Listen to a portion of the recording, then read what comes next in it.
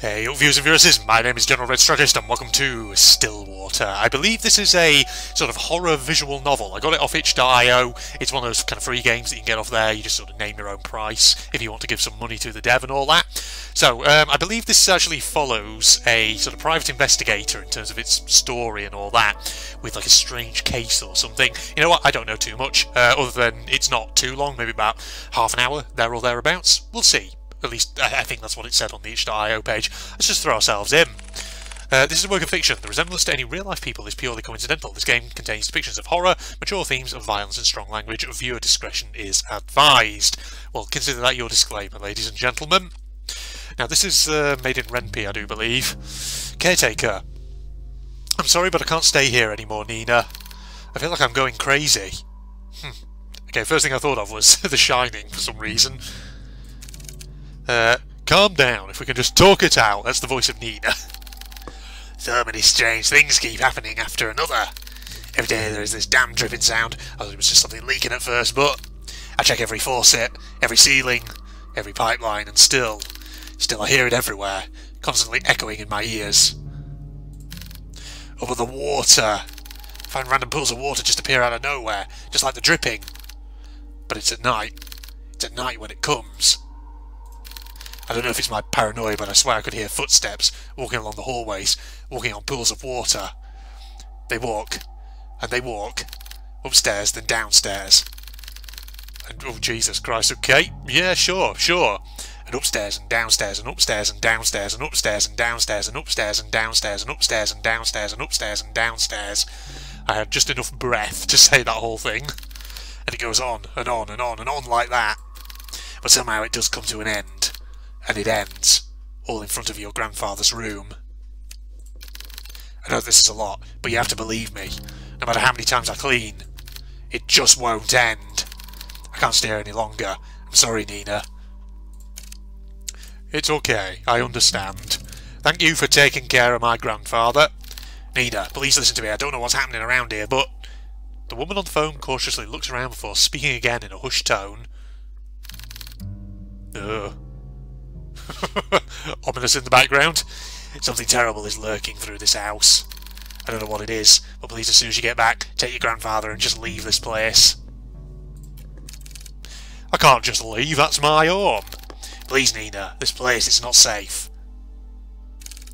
Do my strange voices actually heighten the tension, or do they undermine it? Who knows?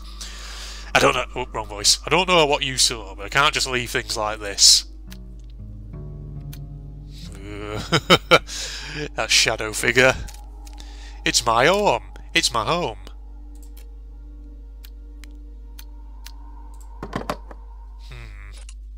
Dinner. Oh, sorry, diner. 7 AM. Amid a foggy morning, there sits a man by the corner of a booth. He drinks black coffee and, depending on his mood, occasionally orders a donut. Also, I think, incidentally, there might be multiple endings to this. And today, it was just black coffee. Okay, yeah, I think this is our character. Ugh. And maybe I should give him my sort of 1950s American sort of private detective sort of voice. Yeah, I swear, I've never seen that amount of paperwork in my life, dollface. A freaking mountain worth of it. You're a valuable member of our team, Hugo. My foot. I'm starting to believe that I was bamboozled into joining their agency. Huh. Hugo Laurent, age 30, takes a good look at his cup of joe and chugs it all in one sitting. He then continues to grumble to himself about last night's gruelling work at the office. Yeah, I really need to find a different job. As he contemplates his poor life choices, he looks out towards the early mist.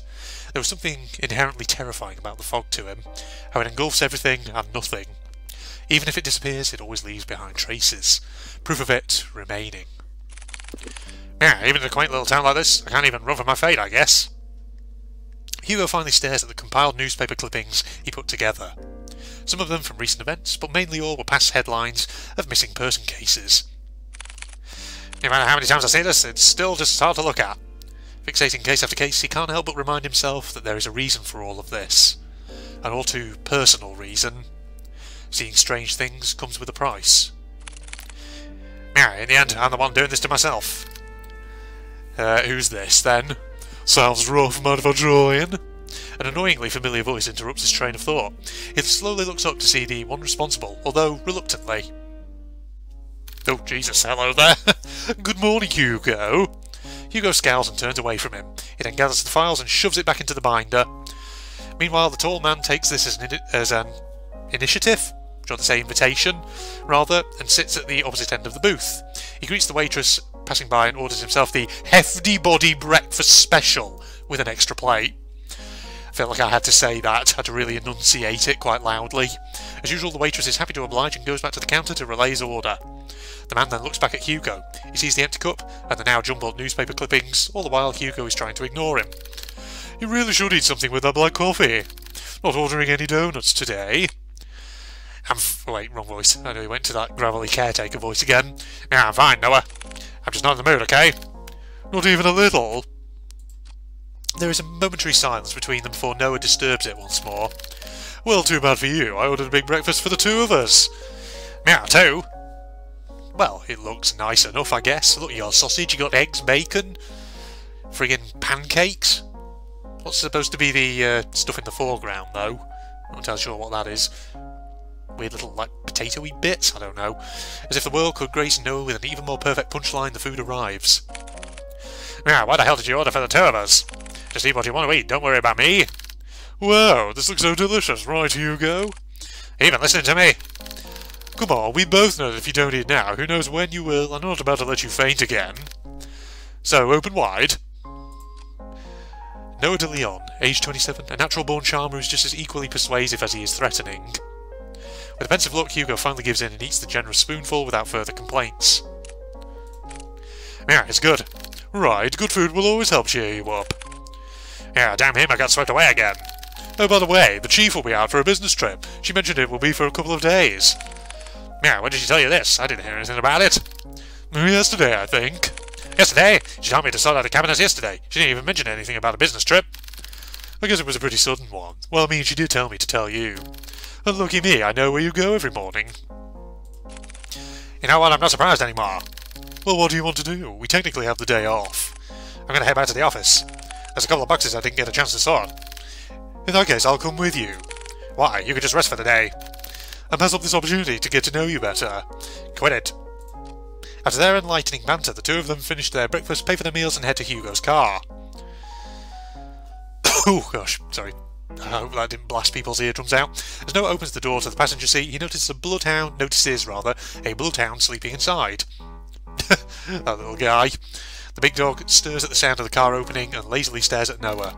I'm sorry, big guy. Yet it closes the door while trying not to make too much noise to disturb its occupant. Meow, Colby. At the sound of his name, his heavy-lidded eyes slowly peek to see who calls for him. It is his one and only partner, his human.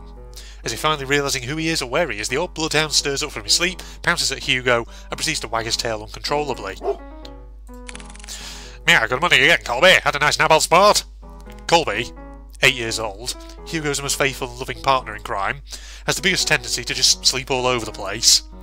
Noah, who is witnessing all of this from the backseat, chuckles to himself. He's amazed and slightly defeated at Hugo's sudden surge of energy. No, it doesn't matter how many times I try. When it comes to boosting up his mood, no one can beat Colby. Well, great to know you have a big dog. Agency 7:50 AM. The three headed back to the office, the space just the same as Hugo left it. A decent, organised mess. To his credit for the amount of boxes he painstakingly went through, he believes he did a fair job. Albeit, could have been better. Wow, you really outdid yourself, Hugo. It looks less crowded. Ah, shut it, will you, old sport? Now, I said I was going to get to it. Thanks, boy. Before Hugo could continue to give deserved headpats, he notices someone. A woman stands timidly, peering outside from the storefront. Is it a dame? I knew this dame was trouble the moment she walked into my office. She had a decent smell of rose water, but I could tell my instincts were kicking in that something was amiss. The woman appears a bit frantic. Dishevelled and wearing ill-fitted clothes, she appears to be distressed about something. When she finally makes eye contact with Hugo, she immediately rushes in. I'm sorry. I know that the claw sign is up, but I saw you come in and I... Are you alright, miss? I need your help. My grandfather, oh, it is Nina. I had a feeling it was going to be Nina. I think I might be right. Before she can continue, Noah swiftly intervenes. It's okay, we'll hear what you have to say. So please, why don't you take a seat? Noah gestures to one of the empty chairs. The poor woman hesitates for a moment before heavily sighing in relief. She then walks towards the corner of the room and sits on the sofa. Could you start off by telling us your name? I'm sorry for earlier. My name is Nina Mortimer. I need help watching over my grandfather tonight. Meow, watching over your grandfather? What do you think I am, a babysitter dollface? Yes. I'm sorry, Mrs. Mortimer, Miss Mortimer even, but I don't quite understand. Is he in danger? I'm afraid he is. Exclamation marks. Meow, Miss Mortimer, if that is the case, wouldn't contacting the police be better? No. I've tried requesting their help, but all they gave me the same answer. There's nothing they can do about it, the useless sods. If only I knew who Louis was. Now, Louis? Nina fidgets at the name. She looks to the side before reaching out from her bag for an antique letter. Reaching out for her bag, that should probably say. My grandfather, he received a cryptic message t'other day. It didn't come with an address or name at sender. However, the only thing I did pick up were name even. As she hands over the letter, Hugo notices her hand slightly shaking. Meow, whatever lies in this note must have shaken her this badly. Delicately, Hugo removes the content of the envelope and unfolds it. At first glance, it looks like any normal written message. A person named Louis asking the other, Henry, to come meet him by the lake at midnight, needing to share something important with him. However, what's eerily striking about this letter is not the message itself. Rather, at the bottom of the page, a sentence far more disturbing is written. I am coming for you, Henry. Oh, okay. Meow, were there any other letters like this? Yeah, a few of them. I thought it were a sick joke at first, but this one were different. Up till now, I'd never heard of anyone by that name. Not a relative or family friend. Well, they clearly know who my grandfather is. If I don't do something about this, I'll lose him too. Just by uttering the words alone, Nina breaks down. Hiding away her tear-streaked face, she begins to quietly sob to herself. As an act of comfort, Colby sits closely to Nina while Noah fetches tissues for her. Hugo, on the other hand, is puzzled. Yeah, this very well could have been a prank, but she seems certain. So that whoever or whatever this Louis person is, they're coming. Do you want more tissues? I'll do it, yeah. I'll take on your case. For a moment, silence fills the room. Only stares are directed at Hugo until Nina finally stands up and walks towards him. You'll take it? Hugo simply nods. Thank you. You don't know how much this means to me. Meow, we got to help, miss. Nina is fine. Well, Nina, we'll do our best. Nina slightly smiles at Hugo before reaching into her bag once more and taking out a note. This is me address, 4970 Church Street. I'll be sure to greet you once you get there, detective. She politely bows once more before heading to her car and drives back home. Once out of sight, Hugo turns to look at his cluttered desk. Still messy, but presentable. Now, I guess I'll have to sort these out later again. Car, 5:30 PM. Noah, are you with us? I feel like we should, all go. From the ongoing downpour to the quiet hums of the car, they sit in silence. Still miles off from their destination, Hugo constantly checks the rear-view mirror. Noah, who usually chats his ear off by now, sits completely still. He looks out to the passing streetlights, reserved and distant. Yeah, you're a lot quieter than usual, old sport. What's wrong? That's a surprise. Have you been looking at me, Hugo? No, you idiot. Usually just talk a lot, that's all. So do you miss me talking a lot? Just say it. I didn't want to offend Nina earlier, so I'll get quiet until she finished. But it's her last name that caught me off guard. Have you heard about the Mortimers? They're a pretty distinguished family. Well, they used to be. Meow, what do you mean? They've been struck with so many tragedies that over time people began to believe they were cursed or something. Every other year I would see a headline on the local news about one of the family members' deaths. And you know what's strange? All of them have been labelled as accidents. No foul play, no nothing. Just another unfortunate event for the family. Maybe I understand why she wouldn't go to the police. She probably thought they'd perceive her as paranoid or hysterical. Or worse, crazy. Oh god. Just dropped my hot water bottle. Didn't mean to do that. I can't imagine all of this for Nina. And most of all, who knows what we'll find there? Yeah, is that why you decided to come with me? Well, partially. I'm more worried about you, though.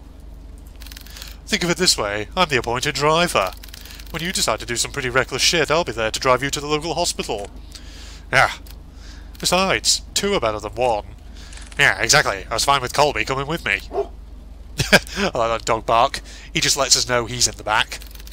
Well, have you heard that 3 is better than 2? Yeah. Well, don't knock it, Hugo. You're probably going to be thankful for it in a bit. Whoa, okay. It's an old-fashioned spooky house. Passing through countless dirt roads and steep cliffs, the estate reveals itself beyond the evergreen. Nestled and tucked away from prying eyes, it stands tall, looming from a distance. Hugo and Noah can only gaze at the sheer scale of the manor as they parked adjacent to Nina's car. Wow, and to think she came all this way just to request us? Took us more than a couple of hours to get here. Yeah, maybe she really didn't have a choice. What do you mean? Come on, she's waiting for us. No. Immediately after exiting the driver's seat, a sudden sharp pain weighs heavy on Hugo's chest. Grasping tightly at his coat, he begins to gasp for air. His gaze hazes as he leans close to the car. Like a fish drawn out from sea, he desperately heaves. But this ache he harbours pales in comparison to a pain far more excruciating. Is it the house? No. Something far more sinister. He feels it. Someone is watching him. A piercing gaze fixed on him, like leering at a bug and waiting to strike. I'll never forgive you. Okay, sure. Now, what the hell? Damn it already. I need to hurry or else... Hey, are you alright? Noah calls out to him, snapping him out of his fixated trance. Colby nudges his head against Hugo, whining with concern over his partner's well-being. Yeah, did you hear that just now? Hear what? That voice. It was so close to my ear, Is everything alright? Oh, I'm fine. Don't mind me, dollface. I'm just a bit winded out from the trip, that's all. I'd be happy to make you coffee at very least. If it's no trouble. No, not at all. It's the least I can do. Once again, this subtle uneasiness from Nina surfaces. But before Hugo could get a chance to look further into it, she walked off towards the front porch without saying another word. Are you sure you're alright? You sounded like you were choking earlier. Yeah, I said I'm fine. Besides, we're already here. We can't back out now. Listen to me. Oh, wait, wrong voice. Listen to me. I think you should... Noah abruptly cuts his lecture short as he notices Nina stopping by the front door. She stands there silently, as if contemplating something. I know this may sound rude, but I didn't get a chance to know your names. Well, you were pretty out of it when you walked in. I'm really sorry about that. No worries. This is Detective Hugo Laurent. His assistant, Colby. And I'm his second assistant, Noah de Leon. It seems so surreal, just like a cartoon. Nina, what was that laugh? Nina meekly smiles before turning away from them. I haven't been quite honest with you, Detective Laurent. That's how I'm going to pronounce it every time. Just like before, as if carefully choosing her next word, she decides that in this situation, words are not enough. You'll see for yourselves what I mean. And with that, Nina enters the house, leaving the three to follow behind. Hugo is about to enter through the foyer when he feels a tug on his arm. Don't forget what I told you. If something happens, let me know right away. You'll be the first to know, old sport.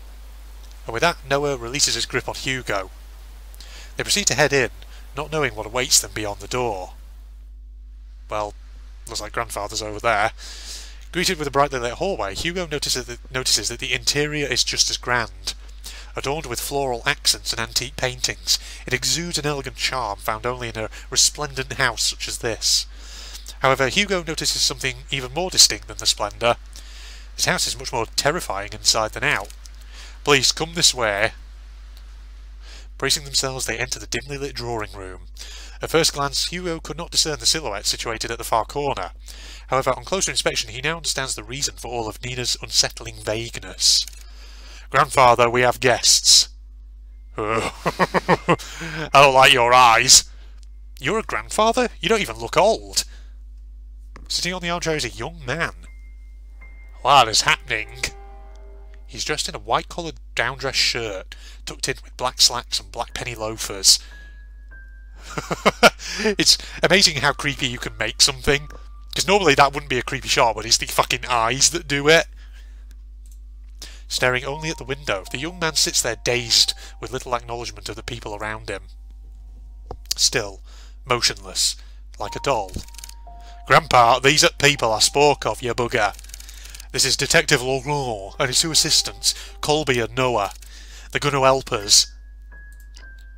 Even after... Oh, wrong. Just went straight to Nina's voice. Even after introducing them to the head of the Mortimer estate, Hugo and Noah could not help but feel unnerved. The man before them is supposed to be frail and older than any of them, and yet here he remains, forever unchanging. Is he a vampire? Something like that. They like suck the blood of innocent people and he becomes youthful. Forever young. Or maybe the notes he received. Oh, right, okay. Theory time. I have no idea if this will be right. We'll see as the game progresses.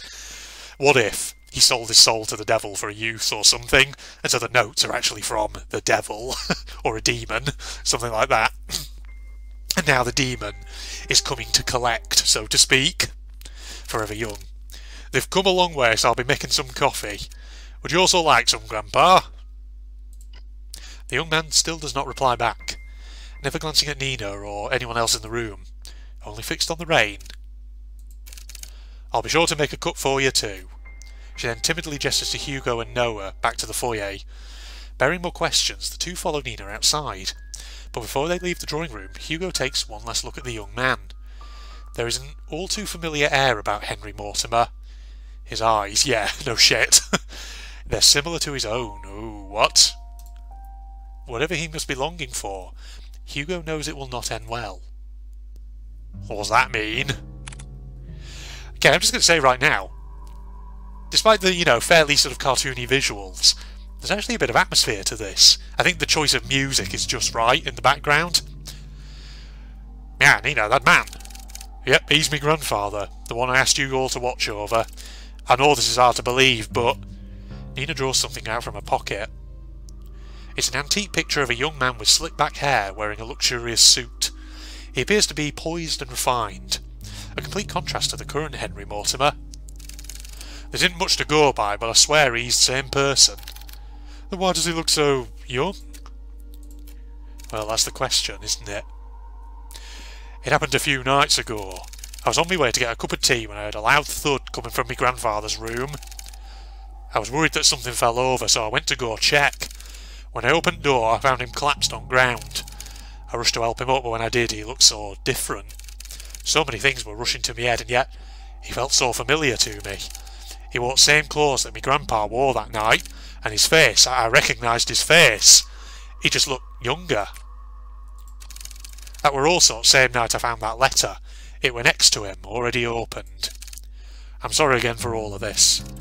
No matter who I went to, they either said something were wrong with me or my family. With everything going on, maybe they're right. The pools of water, the dripping sounds, the letter, and now this. Maybe my family is really cursed. Nah, they're not. Curses aren't real. Detective? I think we easily get too involved in believing that sort of thing exists, dollface. In reality, the ones who fixate on it feast off of it. Rumours, doubts, lies, all those things are what they want to... Let me try that again. Yeah, rumours, doubts, lies, all of those things are what they want to become real. Deep-rooted emotions like that can't possibly be healed or fixed right away. But like a curse, those emotions drag other people down with them. Personally, I think you were caught up in all of this. But I assure you we'll see this through. For you and your grandfather. Thank you. Good.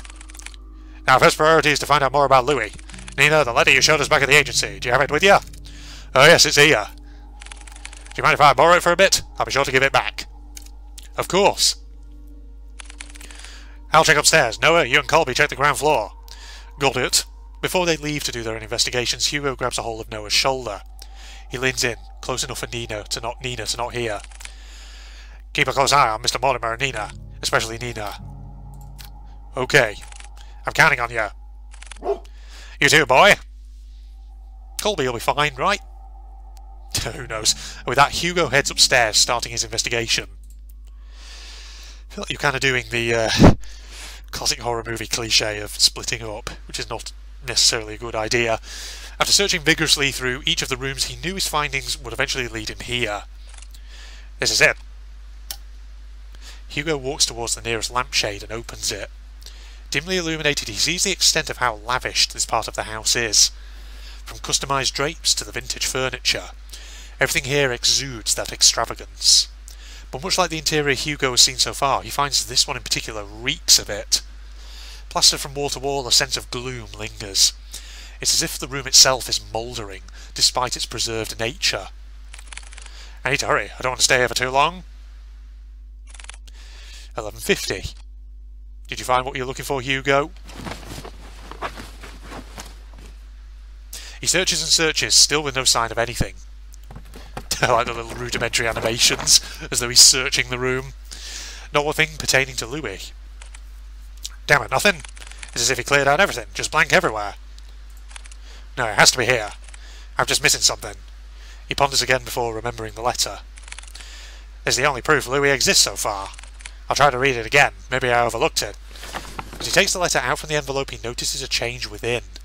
Bearing no foreboding threat at the bottom of the page, it looks just like a regular letter. What the? If you can't come, then I understand. It's pretty dreary after all. But if I can ask one last favour of you, could you keep my locket? I know this is selfish of me, but I'd like for you to have it. I'd be happy knowing it's with you. Thank you for everything, Henry. Forever yours, Louis. What is going on? This is the same Louis. I thought he was the cause of all this. I don't understand. Oh. Without warning, the sound of a click can be heard across the bedroom, as if something unlocked itself. Hugo turns around and sees, at the foot of the bed, a chest. Unlike the other furniture, its dark and rustic features have not been maintained well, left to rot on its own. Preparing himself, he opens the chest. Uh-oh. Inside, scrambled together are bunches of notebooks and small trinkets. Hugo continues to rummage through when he stumbles across an old newspaper article. Young man found dead by the lake. What does it say? An unidentified young man was found on the morning of whatever date, 3 days prior to his death, according to police.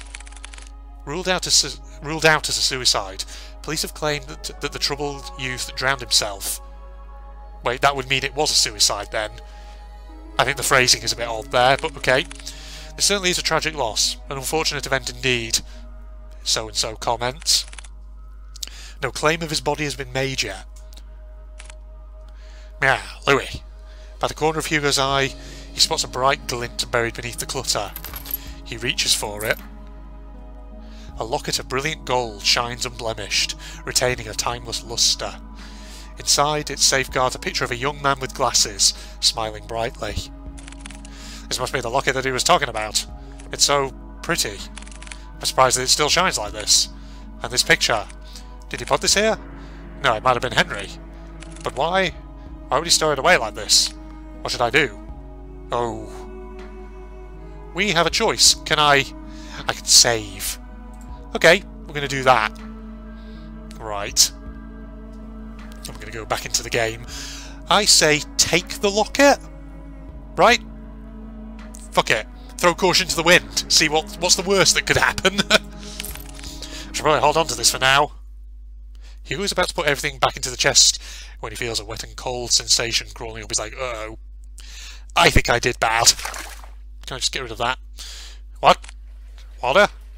A pool of water relentlessly spreads across the floor, already seeping into the chest. Damn it, no! Suddenly the light shuts off.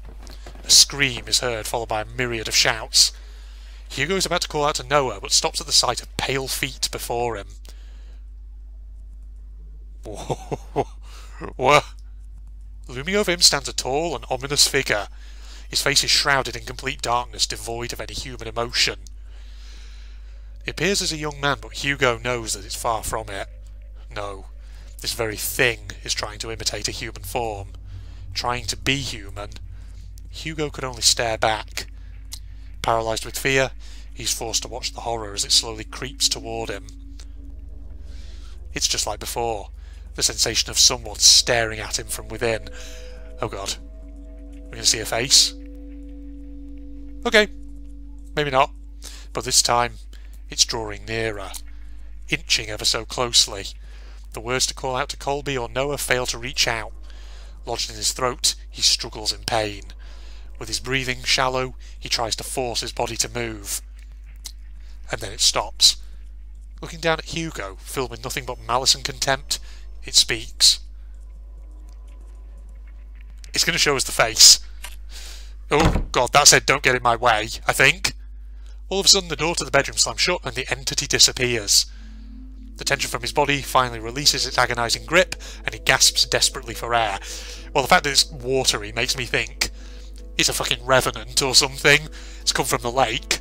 It's the young man who drowned or whatever. His vision blurred and breathing jagged, he staggered towards the door. He yanks at the handle several times, but it's tightly jammed. Ah, fuck! Noah, Colby! To his dismay, he's only greeted with silence at the other end of the door. Damn it! From a distance, he faintly hears the sounds of Colby's relentless barking as it gets further away from the house. Hugo rushes towards the window. He tries to pry it open, but just like the door, a heavy force prevents him from doing so. Meow, fuck this! Frantically looking around the room, he spots a nearby chair. Without a moment sooner? I'd probably say something like without a moment to lose. Hugo grabs the chair and starts to strike the window. Bit by bit, the window cracks get larger with each blow, splitting off smaller pieces. Now, what the hell is this thing made out of? Still trying to catch his breath, he musters all the strength he has left for a final blow. Damn you, just break already! Clearing out the remaining glass shards, Hugo peers his head out to see any railing he can grab hold of. However, he discovers instead that the wall adjacent is covered in ivy. Despite how heavy the rain has drastically become, he reaches out for it, grabbing a handful of the vines. Carefully, he climbs out the window, gripping tightly and making sure he doesn't lose his footing. Yet to his look, the patch of vines he clutches start to tear away from the wall. I should probably say to his misfortune, but I know what you mean. Out of desperation, he struggles to find his grip on another, but fails when his hands slip out of reach. Ah, shit! Okay. Clamouring wildly as he loses his grip on the ivy, he crash lands onto a thicket of bushes. Air forced out of him, he heaves uncontrollably, trying to even out his breathing. But even that is laborious. An immense pain spreads across not only his back, but his entire body. Ah, God, I'm getting too old for this. You're only 30, man. Although his body screams out in pain, he forces himself up. There's still time. I can do this. I have to do this. With staggering feet and haggard breathing, he makes his way to the place where it all started. To the lake, where this tragedy starts and ends. What are you going to find there? God, it's past midnight now. I love the rain effects. Finally entering through the park, Hugo calls out to Colby and Noah. Colby, Noah, where are you? He hears faintly the sounds of barking and echoes of people yelling in the distance. He rushes towards the echoes, guiding him through the downpour. With his heart racing and blood rushing to his head, he finds his way to the lake. Drawing closer, he sees Nina giving chase to her grandfather. Unfortunately, she doesn't get too far as Noah stops her. Grandpa, stop! Grandpa! Is Grandpa trying to drown himself in the lake? Let me go, me Grandpa, he's... Nina, please, it's dangerous. You'll get hurt too. I don't care, I don't want to lose anyone anymore. It's at that instant Hugo trudges against the water, pursuing in Nina's stead. Hugo? No, don't. Please falls deaf to his... should he say fall deaf on his ears or something? Not even the whines and worried cries of his partner could make him turn back. Determined, he trudges further in. Nearing the deep end, he sees Henry Mortimer gazing directly at the abyss. He looks even more frail and dishevelled, as if all the life had been drained from him, surrendering it all to the lake. Before Henry could lean in, Hugo reaches out and tugs at his arm. Now, Mr. Mortimer, listen to me. Nothing is waiting for you down there, so please, come back to the shore with me. Motionless and unresponsive, he still stares deeply into the water. There are so many things we cannot afford to lose in our lives, and you're one of them. To Nina, you're all she has left. She needs you, Mr. Mortimer. Hugo felt it. A slight jolt from Henry's arm, as if stirred by the mention of Nina. Oh, jeez. Those eyes. He slowly turns to face Hugo. Nina! I don't know what voice that was. Was that my attempt at doing an old man voice? However, just as cruel and violent as the storm, Henry jerks back, wrenching his arm away from Hugo's hold on him. All of this is my fault. If only I got to Louis sooner, then none of this would have happened. Henry inches even closer to the edge. Louis, I'm sorry. I should have... Should have what? Gone in his stead? Gone with him? You know that wouldn't resolve anything. Not for you or Louis. I read what he wrote here those years ago. He understood if you didn't want to come see him.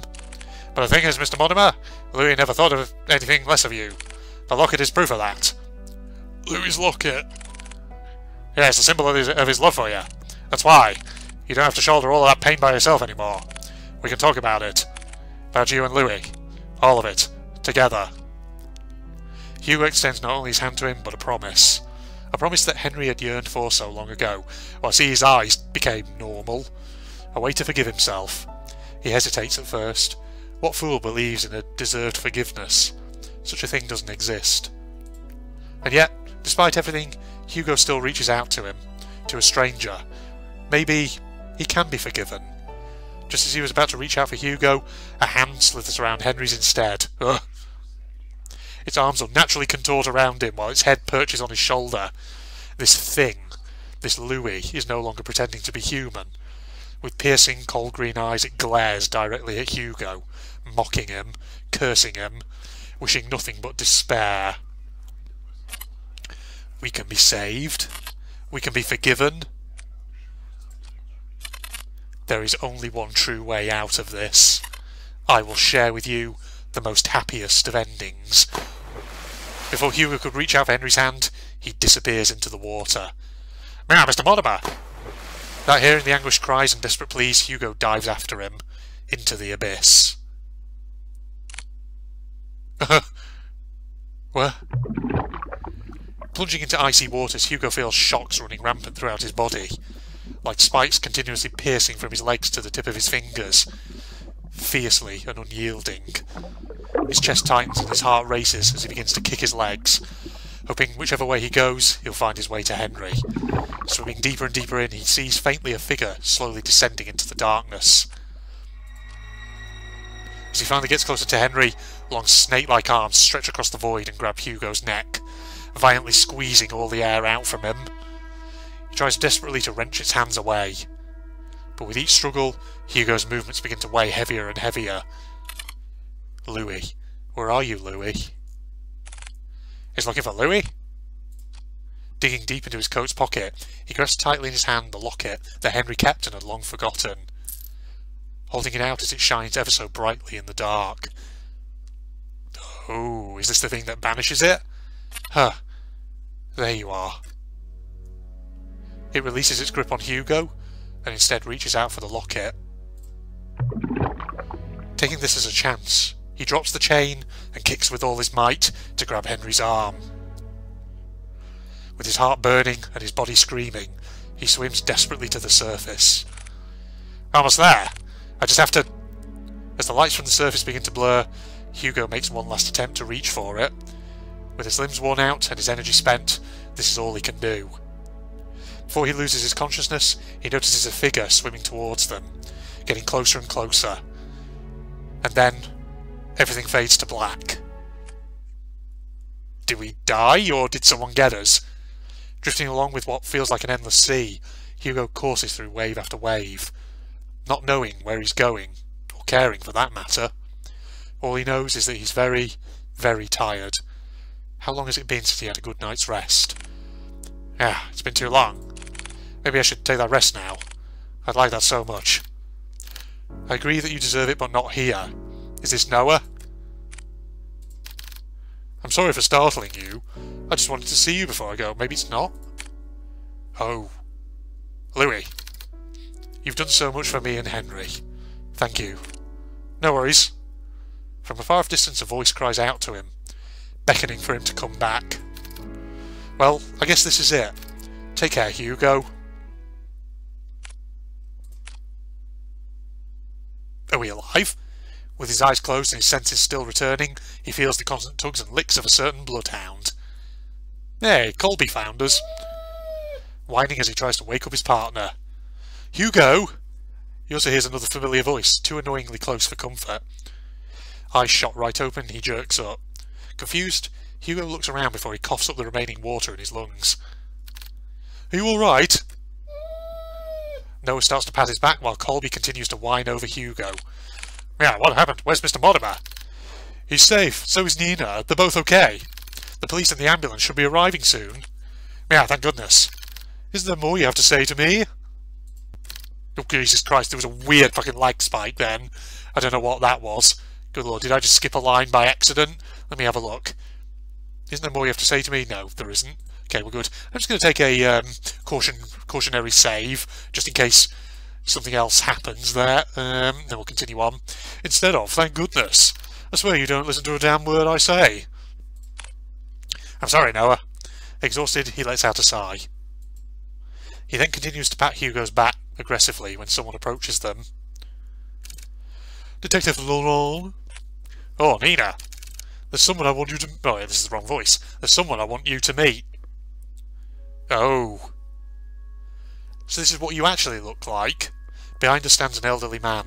Frail in stature, he timidly looks to the side pensively as he ponders to himself. Although his youth has long faded, his eyes are what catches Hugo's attention.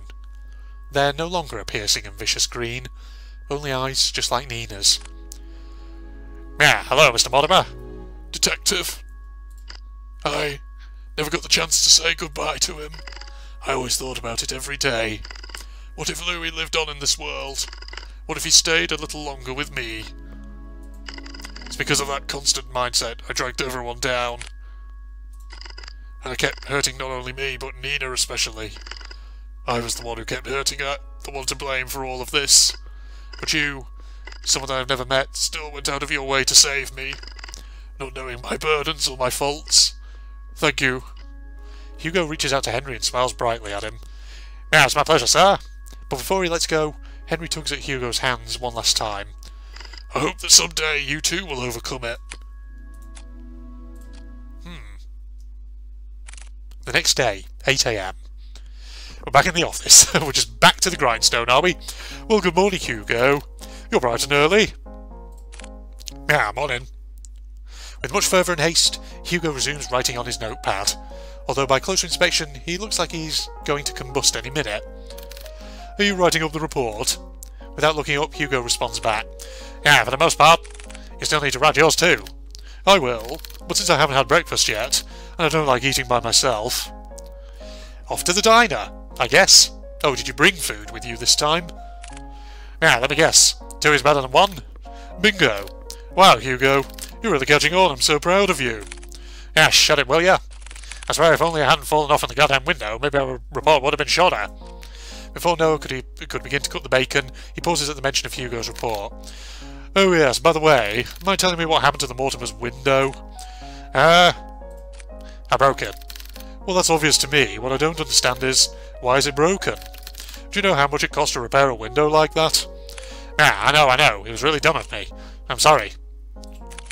Besides, I told Mr. Mortimer about it before we left. Oh, wait, this is the wrong voice.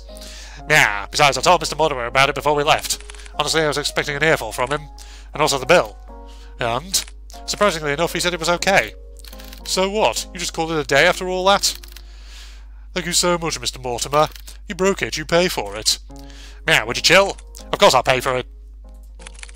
Each time I kept insisting, he just shrugged it off. Said that we already went through a lot for them, so this was nothing in comparison. Ah, you know what? He's right. After all that we went through, I deserve at least a nap. Hugo puts down his pen and proceeds to head for the couch. Hugo puts down his... Oh, Colby follows after him. Wait, what about breakfast? I'll eat it later. It's nap time now. Heavily sighing, Noah sets aside the food on his desk and joins the other two at the couch. Ah, I'm getting old. I mean, you are old. He's 30. He's not that old. Shut it. Colby whines, asking for head scratches. Ah, sorry, boy. Silently, Hugo scratches the back of Colby's ears as he leans closer to Noah. You know, I'm glad that he came along yesterday. Oh, what's this? You getting chummy with me now? Yeah, call it chummy or whatever, but I really mean it. If you hadn't saved us back there... Look, I told you before. I'll be there whenever you get yourself into reckless shit. Besides, did you say this was nap time? Get some rest. You deserved it. You too. A calming silence fills the room as the three fall deeper into sleep. No big parties or celebrations, just each other's comfort and sharing this small but rewarding night's rest. I got the good end. There we go, a night's rest. Thank you for playing. Well, thank you for making the game. That was an interesting little title, wasn't it, ladies and gentlemen? Had a very interesting little premise to it. I like the visuals, and it did have a bit of atmosphere to it as well. And I like the music and the soundtracks. They really fit the mood of it. So there you go. I hope you enjoyed watching Stillwater. So we got the good ending. Oh god, I just dropped my hot water bottle again. It's getting cold now, actually. Should probably make myself a fresh one. In fact, actually, no, it's 5:30 in the evening. I should probably start looking to make myself some food. So, I'm curious. I'm guessing since this is the only choice in the game, if you left the locket, you probably would get the bad ending, where you don't ward off the beast, and it probably kills you. I would imagine that's what happens. But if you want to see that, go and download the game for yourself and play it, ladies and gentlemen. So, yeah, good. Yeah, hope you enjoyed it. Like I said, I certainly enjoyed it myself. I thought it was a heartwarming little story, likeable characters, and great tension and atmosphere. So, Facebook and Twitter links down below, along with the link to my propagandist channel for anyone interested. And if you enjoyed, a like is, of course, always appreciated. More than that, I'm signing off now. Goodbye, everybody. Did I fucking make it? Am I safe? Kisaragi. Oh god. Shimizu, what are you doing? What are you doing, man? Looks like you made it. This isn't the place for you. You're gonna need a ride home. But I don't have a home. Wait, what? You don't have a home? What? Don't worry. Just call home now. They should know when to pick you up. Call them now before you get lost in the tracks. What? What? What? Is my character homeless? Or am I literally in purgatory? Is that what's going on here?